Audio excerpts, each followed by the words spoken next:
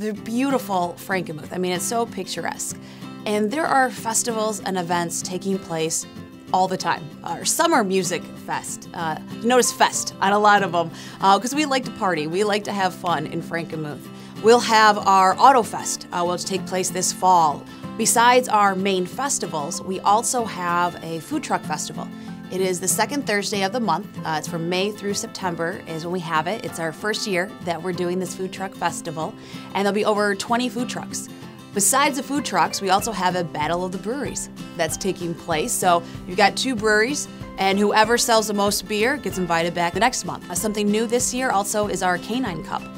So we'll have one in July and also in August, mid-July, mid-August. The Canine Cup is sort of an extension of our Dog Bowl.